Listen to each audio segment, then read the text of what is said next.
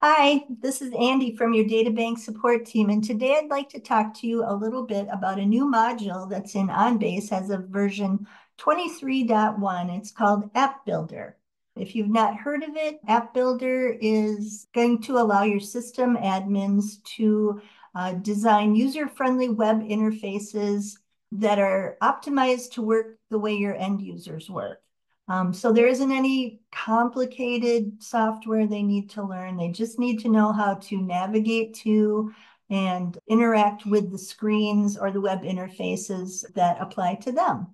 So I have an example here. This is one that was built just for HR employees so they can get to the files for the HR department. There's different queues they can get to. They can go out and do searches for documents that just apply to them.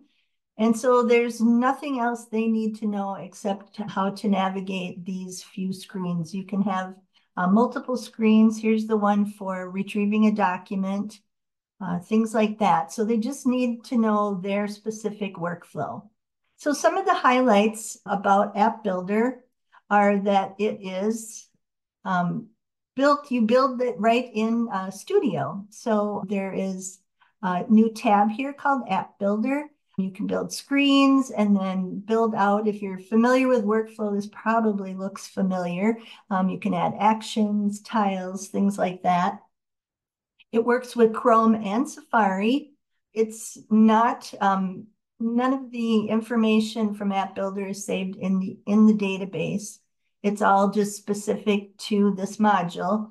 And then the apps are a UR layer, they're a UI layer. And so they can provide URL access and bookmarks, things like that. And you don't need any licensing other than having a web server license and workflow if it's needed.